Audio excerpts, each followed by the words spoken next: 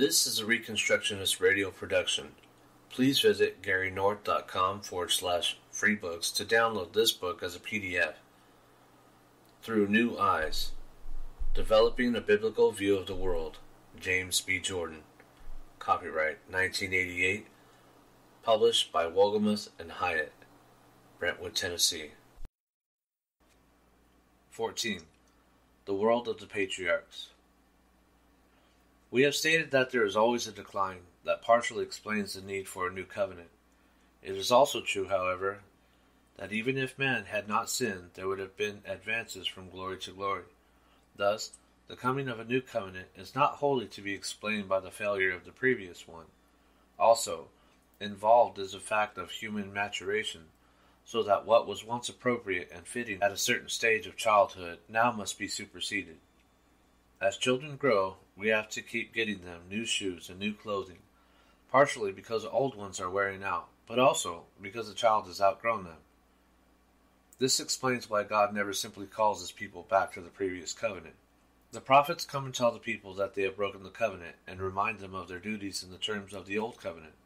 But when covenant renewal comes, it is never simply a return to the old ways. Rather, it is a renewal of the old ways in a new form, a form appropriate to the times and to the stage of growth. As we move into the period of the patriarchs, it will be helpful to set out a rough overview of covenantal history. After the flood, God recreated the world with the Noahic covenant. With the sins of Ham and then Nimrod, the world order was threatened, and God took advantage of the opportunity to set aside a new, Edenic land with the Abrahamic covenant, designating one nation, the Hebrews, to be priests to the rest. That nation of priests fell into sin in Egypt, and God took the opportunity to recreate the garden sanctuary with the Mosaic covenant, setting aside the Levites and Aaronic priests to guide the Israelite nation. Next, just as God planted a garden in Eden and then made a man to rule it, so also after the priests of Israel fell into sin, 1 Samuel 1-3, God took the opportunity to recreate the Adamic king with the Davidic covenant. With the collapse of the Davidic covenant and the exile, God took the opportunity to inaugurate the imperial stage of history and place Israel under the protection of world emperors. With the collapse of the imperial stage of history, seen in Rome's crucifixion of the Son of God, God enthroned Jesus Christ to be the true Noahic Gentile, the true Abrahamic Hebrew, the true Mosaic Aaronic priest, the true Davidic king, and the true world emperor. Each of these covenants is built on the previous one, by way of being added to it. Each one, however, transforms the previous one as well. Once Abram's family had been set aside as priests, it was no longer enough for the Gentiles to obey the Noahic covenant. They were also required to bless Abram. Once the tabernacle was set up, it was no longer proper for the Hebrews to have altars in many places. The only altar permitted was at the tabernacle. Once the tabernacle was set up, there was no more moving around of the tabernacle from place to place. Once the imperial stage of history was inaugurated, God's people were required to render to Caesar. Of course, with the coming of the new covenant, there were radical transformations of the entire Old Covenant series. With this as background and context, let us look at the age of the patriarchs. We have already noticed God's laying hold on the situation in his call of Abram out of Ur of the Chaldees. We find that in Ur, Terah had sons, but his son Haran died. Genesis 11, verse 27-28. We find that in Ur, Abram took a wife, but his wife was barren. Genesis 11, verse 29-30. The message was clear.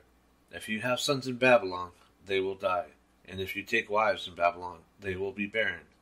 An Exodus is clearly needed. Exodus. What follows is the second Exodus in the Bible, the first being the flood. The Exodus is the second step in the typological pattern of history, the transition from the old world to the new.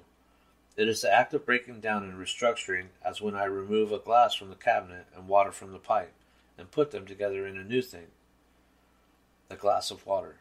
Or as when Jesus, having taken hold of bread, broke it and gave it a new name, his body. What is seen very simply and basically in such acts of restructuring is seen at large in the Exodus pattern. The following are some of the most important exoduses in the Bible. 1. Noah's removal from captivity in the old world to the new. 2. Abram's removal from death in Babylon to life in Canaan, Genesis 11, verse 27 through 12, verse 5. 3. Abram's deliverance from captivity into Egypt to life in Canaan, Genesis 12, verse 6 through 13, verse 18. 4. Lot's deliverance from Sodom, Genesis 19, verse 1 through 16. God's offer of life at the mountain, 19, verse 17 through 19, and Lot's death in the wilderness, 19, verse 30 through 38. 5. Abraham's deliverance from danger in Philistia, Genesis 20. 6. Isaac's deliverance from danger in Philistia, Genesis 26. 7. Jacob's deliverance from enslavement in Mesopotamia, Genesis 31. 8. Israel's deliverance from enslavement in Egypt, Exodus 1 through 15. 9. The Ark of God, taken captive by Philistines, defeats their gods and is returned laden with spoils, 1 Samuel 5 through 6. 10. David's sojourn in the wilderness in Philistia, and then his return to the land, 1 Samuel 21 through 2 Samuel 2. 11. Israel's return from Mesopotamia after the exile. 12. Jesus' exodus at Jerusalem, Luke 9, verse 31. His renunciation of Jerusalem and the temple, and his crucifixion outside the walls, the new kingdom of the Mount of Olives. 13. The removal of the church from Jerusalem before her destruction in 70 AD, Matthew 24, verse 16 through 18, Acts 1 through 28. When we remember that the Bible regards the Philistines as a subgroup of the Egyptians, Genesis 10, verse 13 through 14, we see that there are basically two avenues of exodus in the Old Testament, those from the north, Babylon, Mesopotamia, and those from the south, Egypt, Philistia. All of these find their fulfillment in Christ's abandonment of Jerusalem, and thus of the whole Old World. The sequence of events in the Exodus is this. 1. Some threat, some aspect of sin, or of the curse, drives God's people from their home. Adam was driven from paradise. Famines drove Abram to Egypt, Genesis 12, verse 10. Isaac to Philistia, Genesis 26, verse 1. The Hebrews to Egypt, Genesis 43, verse 1. The disaster at Sodom drove Abraham to Philistia, Genesis 19, verse 28, Genesis 20. Wicked oppressors drove Jacob to Mesopotamia, and David to Philistia. Personal sin put Lot in Sodom, Genesis 13, verse 7 through 13. Conquest removed the ark to Philistia, 1 Samuel 4, and Israel to Babylon, 2 Kings 24 through 25. Love for his people caused our Lord to leave heaven to save us. 2. During the sojourn in captivity, Eve is assaulted by the serpent, who wishes to use her to raise up his own wicked seed. There was intermarriage before the flood, Genesis 6, verse 2. Pharaoh and Abimelech attacked Sarah, Genesis 12, verse 13, 20, verse 2. Lot's daughters were corrupted, Genesis 19, verse 30 through 38. Abimelech's people threatened Rebekah, Genesis 26, verse 10. Laban disinherited Rachel and Leah, Genesis 31, verse 14 through 16. Pharaoh killed the boy babies and kept the girls for his people, Exodus 1, verse 15 through 22. Amalek attacked David's wives in the wilderness, 1 Samuel 30, verse 5. Esther was taken by Ahasuerus during the exile, Esther 2. Demons ravaged Israel during the ministry of our Lord. The bride of Christ was assaulted continually by the Jews in the book of Acts. 3. The righteous used holy deception to trick the serpent and protect Eve. The serpent had deceived Eve in the beginning, 1 Timothy 2, verse 14. An eye for eye, tooth for tooth, it becomes the woman's trick to deceive the serpent. Thus, Abram called Sarah his sister on 2 occasions, and Isaac called Rebekah his sister, because they knew that an honest ruler would not simply seize their women without negotiating with them. Of course, the tyrant seized them anyways. Jacob tricked Laban to recover his wife's dowries, Genesis 30, verse 37 through 43. The Hebrew midwives lied to Pharaoh and saved Israelites' boys, and were blessed by God for doing so, Exodus 1, verse 18 through 21. David feigned madness in Philistia and pretended to serve the Philistines, 1 Samuel 21, verse 13, 1 Samuel 27 and 29, while actually defending Israel. Jesus protected and saved his holy bride by drawing Satan's fire to himself. 4. Very often, God's people are enslaved during the sojourn outside the land. Jacob was virtually enslaved by Laban, and Laban regarded him as a slave. Israel was enslaved in Egypt. Israel was virtually enslaved at the beginning of the Babylonian captivity. Jesus was dragged before Pilate and cast into prison. 5. God brings blessings upon his people during the captivity, but plagues the tyrant, either progressively or as a part of the deliverance. Abram acquired wealth in Egypt, Genesis 12, verse 16, but Pharaoh's house received plagues, Genesis 12, verse 17. Despite persecution, Isaac became wealthy in Philistia, Genesis 26, verse 12 through 17. God made Jacob wealthy in Mesopotamia, but gradually decapitalized Laban. Israel multiplied in Egypt, but Egypt was plagued. The ark brought plagues on the Philistines during its captivity, 1 Samuel 5, verse 6 through 6, verse 1. David gathered an army and wealth while in exile, but Saul was plagued by demons, 1 Samuel 16, verse 14, 22, verse 2, 1 Samuel 25.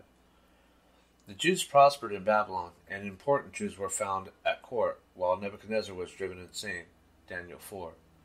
The work of Christ on the cross redeemed the world, ensured our blessing, and destroyed Satan, while apostate Israel was plagued by demons during Christ's ministry throughout the book of Acts. 6. God miraculously intervenes, often with visions of the pagan Lord, in order to save his people. Noah's ark and flood were miracles, as we have seen. God's glory appeared to Abram in Ur, Acts 7, verse 2. God appeared to Abimelech to deliver Sarah, Genesis 20, verse 6 through 7. Angels came to save Lot and work miracles, Genesis 19, verse 11. God appeared to Laban and ordered him to leave Jacob alone, Genesis 31, verse 24. The miracle of the Passover saved Israel from Egypt, Exodus 12. The plagues of Philistia were miraculous. God appeared to Nebuchadnezzar and converted him, causing him to favor God's people more than before, Daniel 4. God sent Pilate's wife a vision, Matthew 27, verse 19. God raised Jesus from the dead. 7. Very often the serpent tries to shift blame and accuses the righteous man of being the cause of his difficulty. Thus, Pharaoh blamed Abram, Abimelech blamed Abraham, Abimelech blamed Isaac, Laban blamed Jacob, Pharaoh blamed Moses, and Saul blamed David. Herod and Pilate tried to shift the blame to each other. Pilate washed his hands and then put a sign on the cross blaming God and the believers. The Jews blamed the Christians. 8. God humiliates the false gods of the enemy. By implication, the false gods of Egypt and Philistia were humiliated when Abraham and Isaac were delivered. Rachel sat on Laban's gods, Genesis 31, verse 34, and Jacob buried them, Genesis 35, verse 4. God judged all the gods of Egypt, Exodus 12, verse 12. The ark humbled Dagon of the Philistines, 1 Samuel 5, verse 3, and then destroyed him, verse 4.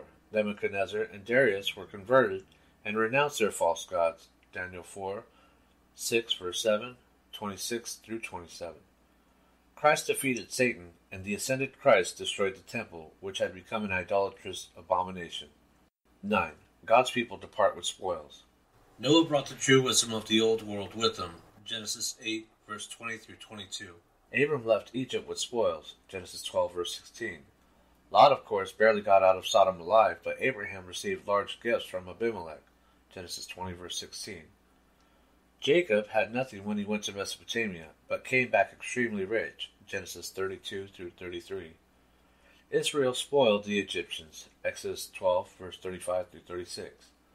The Philistines sent the ark back laden with gold, 1 Samuel 6, verse 17 through 18. David inherited Saul's kingdom. The Jews came back from Babylon with so much spoil, Zechariah 6, verse 10 through 11. Between 30 and 70 A.D., the church spoiled the Old Covenant. She now spoils the world, bringing all into the kingdom. 10. Finally, God's people are installed in the Holy Land. This is, of course, the goal of the Exodus. Sometimes the people are brought out of bondage but reject the kingdom, as in the cases of Lot and of Israel in the wilderness. Eventually, though, they come into the New World. 11.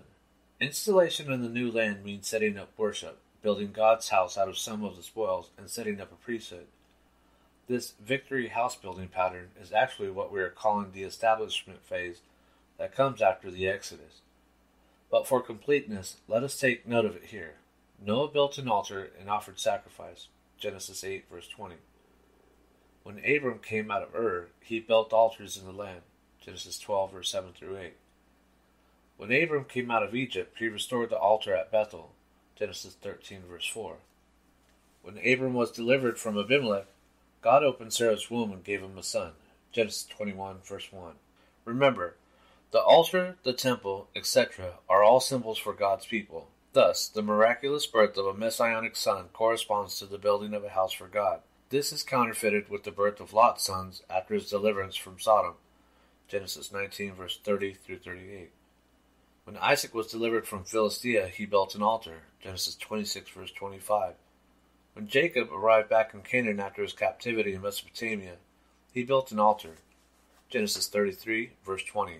When Israel escaped from Egypt, she built first a golden calf out of spoil, and then the tabernacle. Exodus 25, verse 1 through 9, 32, verse 2 through 4. The return of the ark from Philistine captivity eventually led to the building of the temple. The booty from David's Philistine wars also went to the temple. After David's exodus and enthronement, 1 Chronicles 22, verse 14 through 16, the temple was rebuilt after the return of Israel from Babylonian exile. Ezra, Haggai, Zechariah. After Jesus' exodus on the cross and his priestly installation in heaven, the true temple of the people of God began to be built of living stones. Such is the Exodus pattern as we find it in the Bible. It is interesting to note a couple of other instances of the pattern. There is a counterfeit Exodus in Judges 17 through 18. There we read of the erection of a counterfeit tabernacle and the ordaining of a counterfeit priest. Subsequently, we have a counterfeit journey by apostate Danites who had rejected the land God gave them. This issues in a counterfeit conquest and the full establishment of a counterfeit sanctuary in Dan. Another interesting exodus is that of Jeroboam. Like Abraham, Jeroboam was promised part of Canaan. 1 Kings 11, verse 29 through 37. Solomon drove him into Egypt. When Solomon died, his son Rehoboam acted foolishly. Jeroboam returned to the land, and northern Israel made him their king. Jeroboam proceeded to apostatize and built counterfeit sanctuaries and set up counterfeit priests. Establishment. Now that Abram has made his exodus from Babylon and come into the land, what is the nature of the covenant established with them, and with the succeeding patriarchs Isaac, Jacob, and the sons of Israel? First, the name of God given in connection with the new covenant is, as we have mentioned, God Almighty. By this name, God assured the patriarchs that he was fully capable of performing what he promised. Second, God gave new names to his restructured people. God changed Abram to Abraham and Jacob to Israel. Jacob means supplanter, and pointed to his being the younger son who replaces the older. The older son is often a type of Adam, and the younger of the second Adam.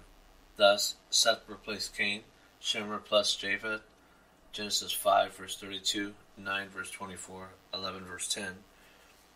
Isaac replaced Ishmael, Jacob replaced Esau, Joseph replaced the older brothers, Ephraim replaced Manasseh, Genesis 48, verse 18. Eleazar and Ithamar replaced Nadab and Abihu, Exodus 6, verse 23, 24, verse 1, Leviticus 10, verse 1 through 6. David replaced his older brothers, and Jesus replaced Adam. Israel, however, means God's prince. When we get to Exodus and the Mosaic covenant, we find that the priestly nation is called children of Israel, a race of princes and princesses. During the patriarchal period, however, they were known as Hebrews, descendants of the Shemite Eber. Genesis 11, verse 16, 14, verse 13, 43, verse 32, Exodus 1, verse 15, 2, verse 6, 3, verse 18, 5, verse 3, 21, verse 2. The grant made to Abram and his descendants was the land of Canaan, Genesis 15, verse 18 through 21. The stipulations that came along with this grant were to obey all of God's laws, and in the area of sacraments, circumcision. The New World polity that came into being meant that the Hebrews were a nation of priests to evangelize and guide the Gentiles. This is what it meant for Abraham to be a father to other nations. The evangelistic ministry of the patriarchs is symbolized by their altars and wells, as we shall see. The internal polity of the people of Abraham was a simple patriarchal or clan order. The family head was also the spiritual leader. Since they were not yet a nation and did not govern any territory, they did not exercise the sort of civil authority. Thus, separation of church and state was not an issue during the patriarchal period. The Hebrews were a family and a church, but not a state. Symbolism. 6 symbols stand out as especially relevant to the Abrahamic covenant and to the patriarchal era. These symbols picture the nature of God's people and of their ministry. The symbols that come to play prominently in the patriarchal era are stars, dust, altars, pillars, trees, and wells. These symbols will recur in the Mosaic covenant, where they will be organized into a package, the tabernacle. During the patriarchal era, however, the symbols were distributed under the open sky. God told Abram, "I will make your descendants as the dust of the earth, so that if anyone can number the dust of the earth, then your descendants can also be numbered." God also told Abram that his seed would be like the stars of the heavens in quantity. Thus, the people of Abraham would be a new heavens and a new earth. The promise to Abraham was that a righteous people would fill the earth as the dust, and that a righteous people would rule the earth as the stars. The kingdom of God, the spiritual people of Abraham, would someday cover the earth and rule it. Abraham was to conduct a ministry of evangelism and guidance among all the nations of the world. In this way, he would be a father of many nations. They would be his spiritual children. Paul picks this theme up and expands on it in Romans 4, but it is found in Genesis. Abraham began his evangelistic ministry in Haran before he got to Canaan, and we read that many converts came with him on his exodus. Genesis 12, verse 5. He conducted his ministry by erecting altars, which were, as we have seen, models of the holy mountain, ladders to heaven. At these altar sites, Abraham and his descendants led their converts in worship and taught them the ways of God. Abraham pitched his altars in connection with special trees, also ladders to heaven, as we have seen in chapter 7. The association of trees with altars, holy mountains, reminds us of the Garden of Eden. Edenic imagery is reinforced by the attention given to wells of water in connection with the patriarchal ministry. This is no accident. Abraham's evangelistic ministry was a call to people to make a spiritual pilgrimage back to God.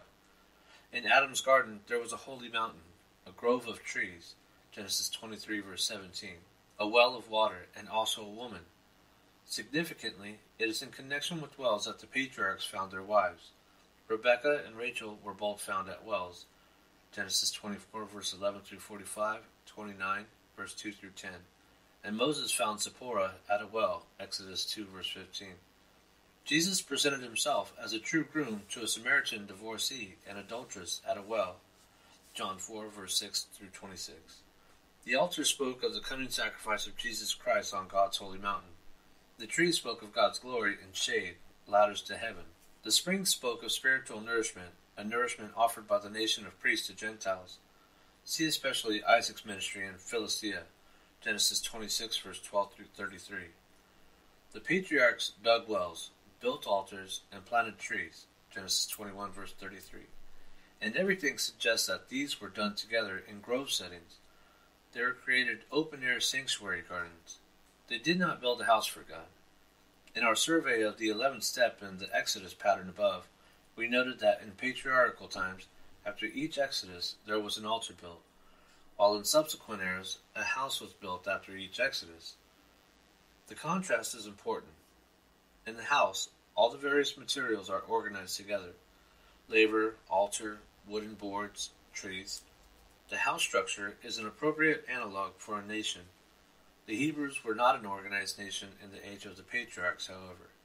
Thus, neither a portable house tent nor a permanent temple would have been appropriate. Once the people progressed from glory to glory into a full-fledged nation, then the altar, tree, spring, garden would progress into the glory of tabernacle and temple. The places Abraham made as his ministry headquarters were Shechem, Bethel, and Hebron, Genesis 12, verse 6 through 8, 13, verse 18. Jacob later made these the sites of his ministry also. These were the key sites initially captured by Joshua when he conquered Canaan. Thus, Abraham and Jacob were engaged in a shadow conquest of the land. More important, we see from this what true conquest is. The building of altars of evangelism preceded the cultural conquest. If we wish to build a Christian civilization in our land, we had best start with altars. The pillar also becomes an important patriarchal symbol, though only in one instance. When Jacob had his vision of the true Tower of Babel, Babel equals gate of heaven, he awoke and took the stone that he had put at his head place and set it up as a pillar, and poured oil on its top. And he called the name of the place Bethel, house of God. However, formerly the name of the city had been Luz. Genesis 28, verse 18 through 19. This means that whenever we read of Bethel in Genesis, the people of that day called it Luz. Jacob stood outside the city and renamed it Bethel by faith that someday Luz would indeed be a house of God. When Jacob came back into the land, he went again to Luz, and God again appeared to him. Then God went up from him in the place where he had spoken with him, and Jacob set up a pillar in the place where he had spoken with him, a pillar of stone, and he poured out a drink offering on it. He also poured oil on it, and once again named the place Bethel. Genesis 35, verse 13 through 15. God's ascension from the spot is clearly to be associated with the ladder to heaven. Thus, Jacob's stone pillars were symbols of God's holy mountain, the true ladder to heaven. In fact, Jacob explicitly called the pillar the house of God, and this stone which I have set up as a pillar will be God's house. Genesis 28, verse 22. Jacob poured out wine at the pillar, just as he would have poured it out at an altar. He poured oil over it, just as the Mosaic house of God, the tabernacle, would be permeated with oil. And just as God's human house, his priests, would have oil poured on him. Leviticus 8, verse 12. This oil represented God's cloud coming down on the mountain, filling the tabernacle, anointing him, his new Adam. The Bible pulls this imagery together in Psalm 133. Behold, how good and how pleasant it is for brothers to dwell together in unity. It is like the precious oil upon the head, coming down upon the beard, Aaron's beard, coming down upon the edge, mouth, top of his robes. It is like the dew of Hermon, coming down upon the mountains of Zion. For there the Lord commanded the blessings, life forever. Thus the mist of God's cloud upon his mountain is parallel to the oil poured on Jacob's stone. It was a symbol that at the top of the holy mountain, the ladder to heaven, was the glory cloud of God. Jacob performed this ritual, which seems so strange to our symbol-impoverished 20th century minds, in the sure and certain confidence that someday God's glorious cloud, his heavenly kingdom, would come to earth. The cloud and the oil represent the Holy Spirit, the bond of unity in the kingdom. The descent of the cloud on the mountain and of the oil on the pillar find their typological fulfillment with the descent of the Spirit on our Lord at his baptism and upon the church at Pentecost. History and decline. For a while, God's priestly nation was faithful to him. They prospered despite tribulation. They had successful ministries with the Philistines, who were anxious to be led and worshipped by Abraham and Isaac. As a climax, God converted the Pharaoh of Egypt and put Joseph in charge of the whole world. When Joseph married the daughter of the priest of Heliopolis, we see a unification between the older Noahic Gentile priesthood and the new Abrahamic special priesthood. During these years, the nation grew larger and larger, so that while only 70 from Jacob's immediate family went down into Egypt, Genesis 46, verse 27, yet the number of people in the nation was so great that they had to be given the entire land of Goshen, the best of the Edenic land, to dwell in. Genesis 47, verse 6, 13, verse 10. After a prosperous season in Egypt, however, the people lapsed into idolatry. Joshua 24, verse 14. God raised up a tyrant to scourge them, and thus put them into a crucible to restructure them. He tore apart the nation, reducing it to slavery, but only so that he could rebuild it again more glorious than before. Conclusion. The patriarchal establishment was a relatively loose one. There was no national political organization, because the people existed under the government of other nations. Thus, in terms of analogical symbolism, there was no house or temple signifying them as God's people. Patriarchs dwelt in tents. It is a myth to think of them as nomads moving from place to place. Actually, the patriarchs lived in only a few places and for years at a time. Abraham lived at Hebron for about 25 years and at Beersheba in Gerar for about 75 years. If you live in a tent for such long periods of time, you obviously are not living in a teepee or a Bedouin tent. To get an idea of the patriarchal tent, we need look no further than the tabernacle. Such tents had wooden boards for walls, embedded in sockets and held up with metal rods. They had wooden pillars separating various rooms. They were covered with roofs of watertight leather. The only thing that made them tents was the fact that they had curtains along the walls, along with the boards, and the fact that they could, if necessary, be dismantled. Thus, the patriarchal tent was a semi-permanent affair. The patriarchs were not constantly on the move. This means that the sanctuary groves that they set up were not meager affairs. If you live in a place for 25 years, it stands to reason that you will make your place of worship into something nice. The patriarchal worship oasis was not a rude affair. Nevertheless, even though the imagery is very Edenic, there is an important difference between the patriarchal worship garden and the Garden of Eden. God planted the Garden of Eden. God set up the sanctuary. The patriarchal gardens were set up by men, though under divine guidance. Like Abraham's and Jacob's shadow conquests of the land, these sanctuary oases were shadow gardens. Not until Moses would God give explicit directions and take steps to plant his own garden sanctuary in the earth. In summary, the patriarchal establishment had the following features. New names: God, with God Almighty; the people, Hebrews; the grant, Canaan, which was anticipated; promise, your seed will possess it; the stipulations, sacramental, circumcision; societal, God's charge, commandments, statutes, and laws, Genesis 26, verse 5; polity, patriarchal family heads and worship leaders; symbol, the oasis sanctuary. The Reconstructionist Radio Podcast Network brings to you a complete lineup of podcasts where you will hear practical and tactical theology. Our desire is not simply that you consume our shows, but that you also live out your faith in every area of life. We can talk all day long about these things, but if we fail to put them into practice, then we fail as ambassadors of Jesus Christ, our King. Subscribe now to your favorite Reconstructionist Radio Podcast Network shows, or you can subscribe to the Reconstructionist Radio Master Feed, where all of the content we produce, including the audiobooks and audio articles, will pop up as soon as they are available.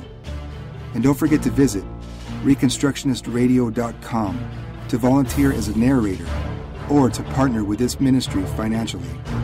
May the Holy Spirit stir you into action for Christ and His kingdom